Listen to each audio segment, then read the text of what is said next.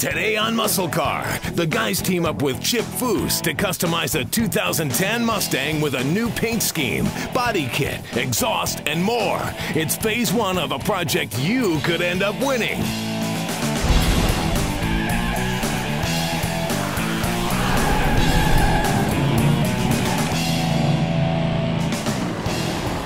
Hey, welcome to MuscleCar. Now, a lot of different rides have been defined as muscle cars, and some, like the AMX, were only around for a few years. Now, others, like the Camaro and the Challenger, well, they're enjoying a modern-day revival. But there's one that's been flexing its muscle for a solid 45 years, the Mustang. To celebrate this milestone, Ford is introducing its newly redesigned model for 2010.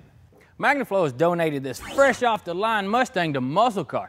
It's a stock GT, so it's no slouch, but we've got a few ideas to give this thing some more attitude.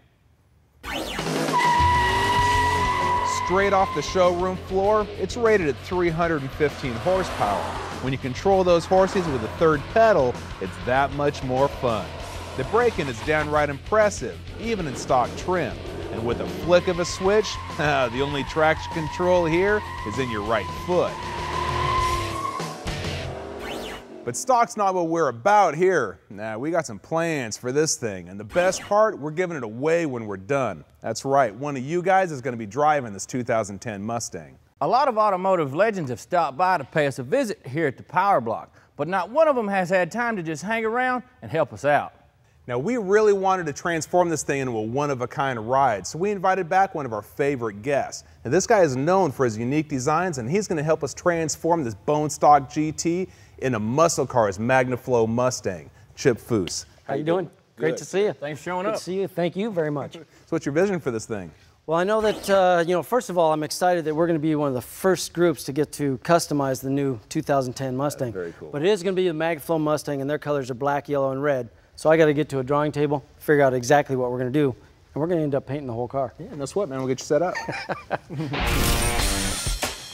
With a few supplies, some good reference shots, and the car parked 10 feet away, yes, Chip gets to work on his preliminary sketches. He starts with a series of freehand line drawings. These allow him to get the right angle and proportions for the final sketch. Each new drawing builds on the last and gets him closer to the vision that's in his head. Let's do that one. It's pretty cool. And once the proportions are correct, he fills in the details and starts adding some color.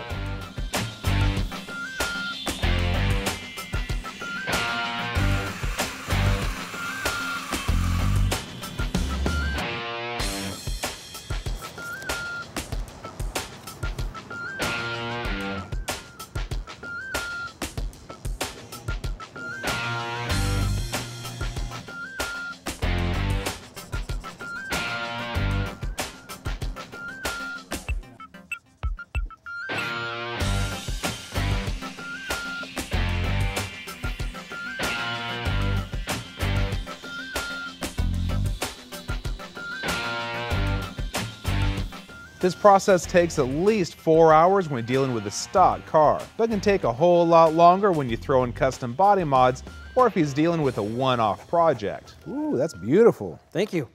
You done this before? Yes, I have, but never on a 2010 Mustang. I want to thank Ford Motor Company for donating the car to the project. Absolutely, man. Give us a fun project to play with. Well, hey, while you've been hard at work over here, me and Tommy, we've been knocking parts off that thing left and right. So I think we ought to put some more on. Absolutely. Hey, stick around because right after the break, we're going to start mounting up some new parts. Get another look at that thing.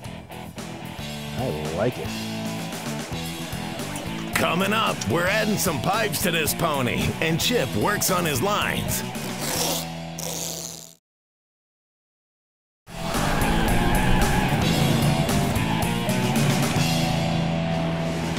Hey, we're back.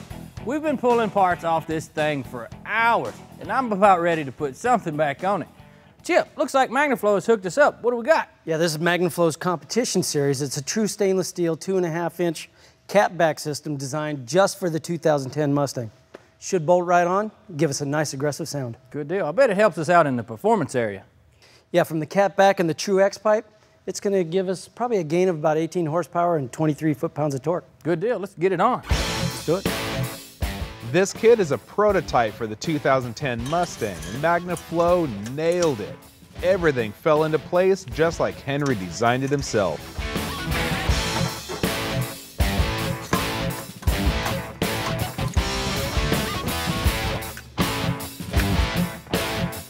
Man, you wasn't kidding about this thing just being a bolt-on. I told you. You gotta hear it. Well, if you'd hurry up, we could hear it. We gotta get it on the ground and get it sanded first. That's right. We pulled an all-nighter last night and got this whole car wet sanded and prepped. We're just about ready to roll it into the booth. Actually, before we roll in the booth, I'd like to get all the graphics laid out so I can step back and take a look at it. Because when you're in the booth, you can't get away from it. Works for me. Great.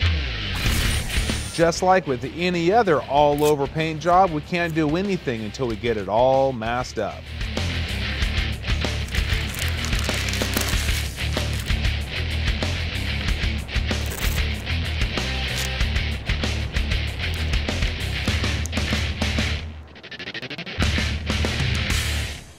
Now, anybody that's familiar with Mustangs knows that Jack Roush makes a pretty cool aftermarket kit that he bolts onto the Mustangs.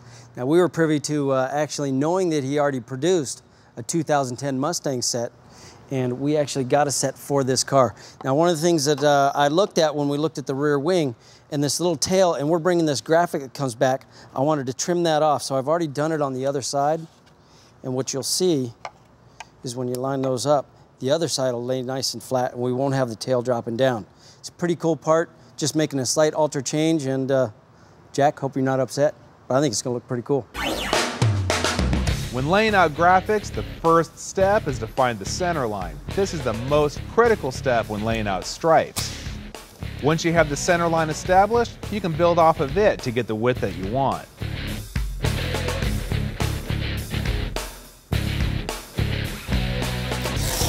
Now remember, when you're laying out graphics, if it looks right, it is right. Tape is easier to remove than paint, so take your time and make sure you're happy with the layout before you grab your gun.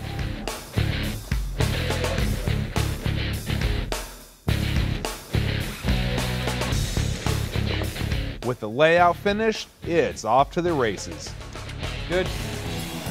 Don't go anywhere. There's more of the Magnaflow Foose Mustang coming up.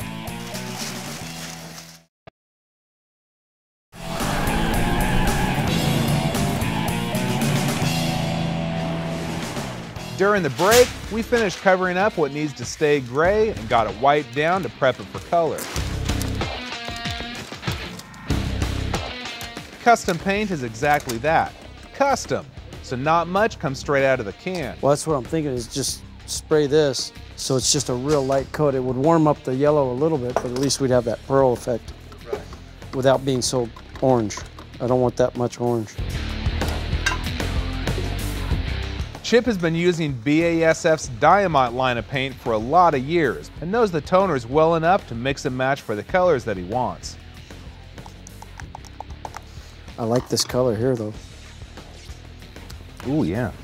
Mixing custom paint isn't just a matter of getting colors you like, but getting colors that all work together. The DBC white will go over that silver pretty quick. Yeah. Over that gray. Yeah. Why don't we do that then? I think that's going to be our best bet. Just over thin it. So we don't get a whole lot of millage on it, but it's going to save us a big old edge. Let's do that. We better plan. Yeah, I'm just checking the color against the gray. I like that contrast. I like that. I was gonna darken it up a little bit. Throw a little blue in there? No, maroon. So it stays in the red family still. Keep it out of the purple. That's cool. Kind of some old school colors. I dig it. Bright, warm colors are also very transparent. This layer of white will reduce the number of coats needed. When you're spraying a car, there can be a lot of distractions. Just keep your focus and try to ignore what's going on around you. With the white down, the yellow cover is quick and easy. We're only using 2 coats. That means less of an edge for the clear to have to bury.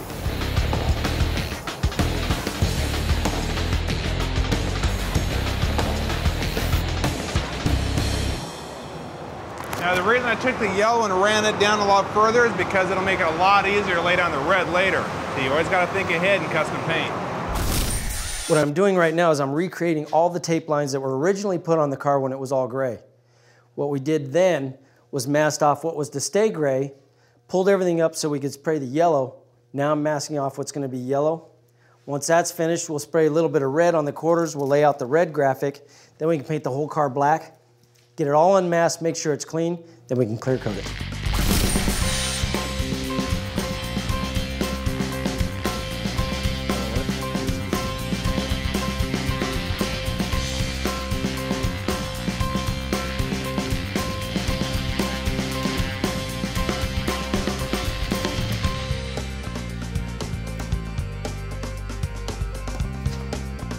What I'm doing right now is actually almost unnecessary because it's going to be covered by the wing. But we don't have the wing in base coat yet, so I'm going to go ahead and lay out the graphics as if there wasn't going to be a wing on this. It'll look better if we ever take the wing off. You know, just it'll show that the quality of the paint job is really there.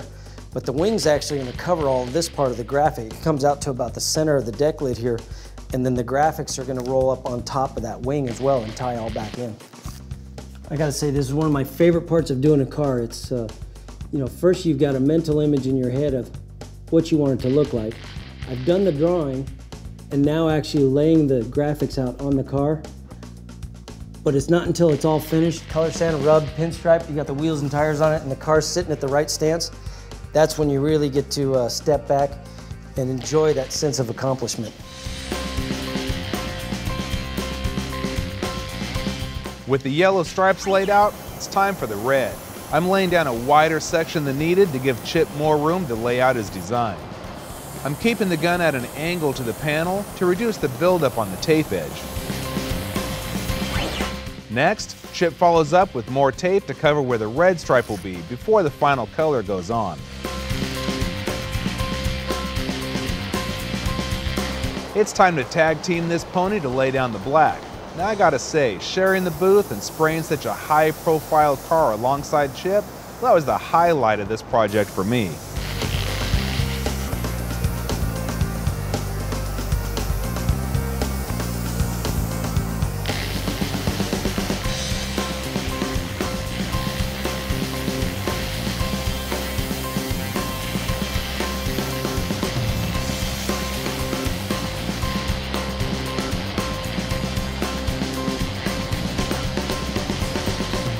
After letting it dry for about a half hour, it's time to reveal the Mustang's new look.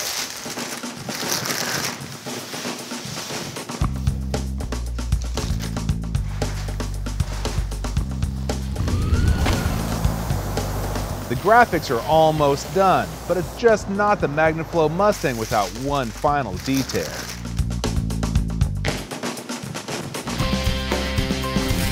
After a good cleaning, it's time to tag team it one more time to bury all that work under 4 coats of BASF's 5300 clear.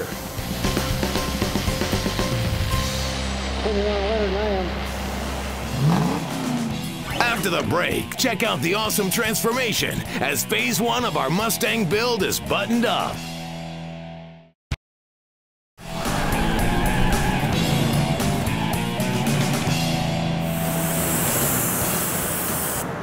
Now the plastic lenses have been sanded with 1000 grit.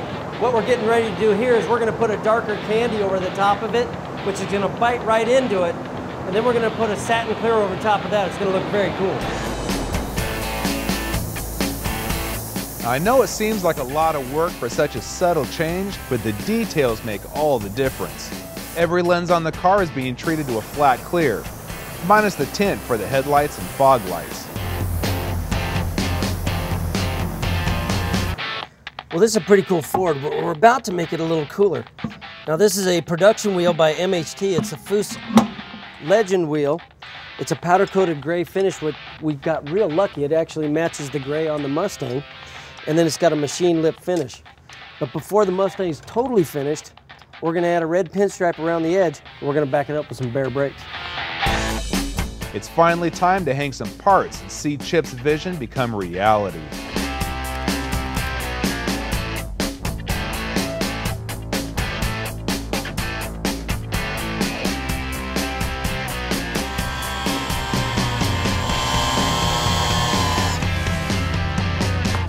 Back in my younger days, really the only thing I used mothers for was their detailing products, so it was really good stuff. But now with their professional line, literally from color sanding to the time you pull in through the gates of the car show, it's mothers all the way, man.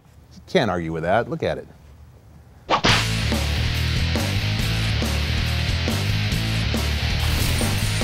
Take one rendering, 3 car guys, 72 hours, and one brand new 2010 Mustang. Mix them all together, and what do you get? MuscleCar's Magnaflow Mustang. Now, it looks pretty close to the rendering, but believe it or not, it's only about 90% there. Well, hey, first of all, I want to thank you guys. I've had a great time here at MuscleCar, but we've got a list of companies that we've got to thank for this project. First of all, Magnaflow for having the vision, Ford for ponying up with the new Mustang, Roush for giving us the cool body kit, Pirelli for giving us the tires to wrap up those MHT Foose 20-inch wheels. We got BASF who gave us all the paint, and of course we detailed that with the mother's products. And of course the car sounds so good with the Magnaflow exhaust system. But I still think it could have a little better stance. Yeah, we're nowhere near done with this thing. We still got to throw some pinstripe at it, hook up the suspension, and throw some performance upgrades at it. Well, I'll tell you, Chip, in between working on the car and everything else we've had going, I did a little something for you. It's a little clock. If you notice, did a little flake and a little fade and some pinstriping on it for you. But if you notice, there's no numbers. There's no number. There's a reason for that. After working with you for the last 3 days, I've come to the realization you have no concept of the passage of time, dude. You're an animal. I know the deadline. We got to get it done. That's all you focus on, the deadline. So there you have it, clock Thank with you no so numbers. Yeah. Thank you for coming out, man. I It's really been an appreciate honor, it. man. It's been an I honor. also want to thank Robert from Magnaflow for all the help he's given us too. Yeah. Absolutely, he's a good dude. Right on. Beer's on me. Let's get out of here. Sweet. Let's go.